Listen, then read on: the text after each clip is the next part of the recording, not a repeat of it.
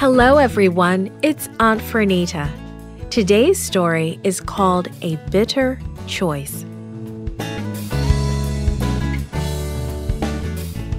The memory verse is from Luke chapter 22, verse 42.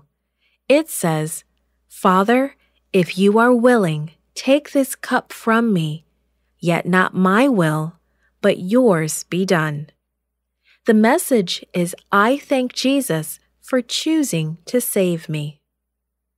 Have you ever been punished for something you did not do? If you were, how did you feel? In our Bible story today, we will learn about a choice Jesus made, a choice to be punished for something he didn't do. The Last Supper was over. Jesus and his disciples walked to the Mount of Olives. They climbed to the Garden of Gethsemane, a place where Jesus often prayed. Jesus led the disciples a little way into the garden. "Wait here," he said. Then Jesus asked Peter, James, and John to go further into the garden with him. "Watch and pray," Jesus told them. Jesus moved on a little further. Quietly, he prayed, "Father, if it is your will, take this cup from me." He longed for someone to share his sorrow. He returned to the 3 men, but they slept. 3 times he prayed that same prayer. 3 times he sought comfort from the 3 disciples. A bright light shone from Jesus' direction. A shining angel cradled Jesus in his arms, talking quietly. Jesus became calm and serene. He had been strengthened to meet the cross. "Get up," said Jesus to Peter, James, and John. "It is time to go. My enemies are coming." They hardly reached the other disciples when lights of a mob approached. Many soldiers, people, and some leaders of Israel were led into the garden by Judas.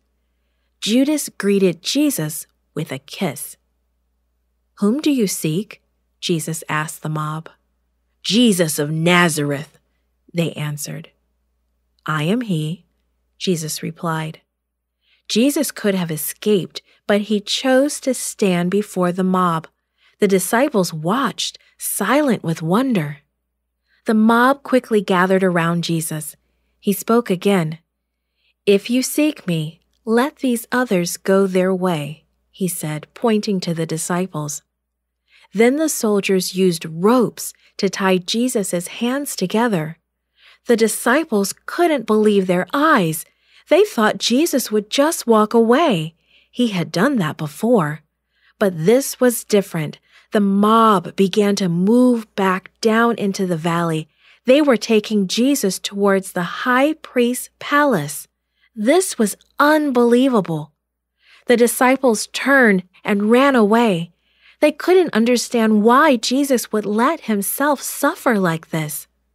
It was amazing love that led Jesus to choose to suffer. Love for all those he and his Father had created.